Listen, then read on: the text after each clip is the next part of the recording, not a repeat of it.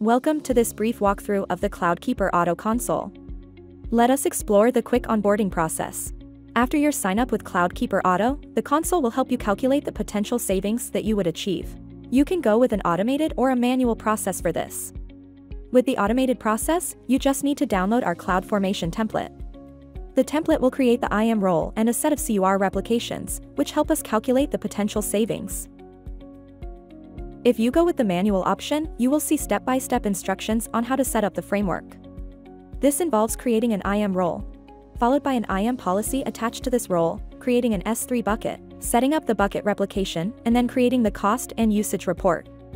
Once you are done, you can see the potential AWS savings that you can achieve right in your dashboard within 24 to 48 hours. This is what the savings projection would look like. It will show your current on-demand consumption, the savings you can achieve, and the expiring commitments.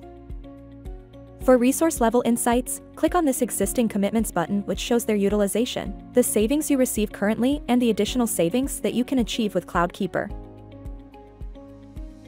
If you are happy with the savings projected, you can go ahead and enable RI Ops by clicking on this button in the top right-hand corner. This will allow CloudKeeper to manage RIs on your behalf and help you achieve maximum savings. Here again, you can choose either an automated or a manual process. The automated process will run a CloudFormation template for you that will handle the entire process. And for the manual option, you have everything explained step by step. Just like before, this includes creating an IAM role, setting up an IAM policy, and verifying the ARN. If you wish to sell your unused RIs on the AWS RI Marketplace, you need to register as a reseller. CloudKeeper Auto will guide you through the process as well.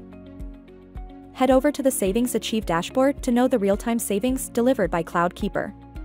This gives you a comprehensive view of the on-demand cost of your running instances, what you are currently paying for them, and the total savings realized. Shortly after enabling RI Ops, you will see the CloudKeeper savings rise and your effective cost diminish significantly. And that's it.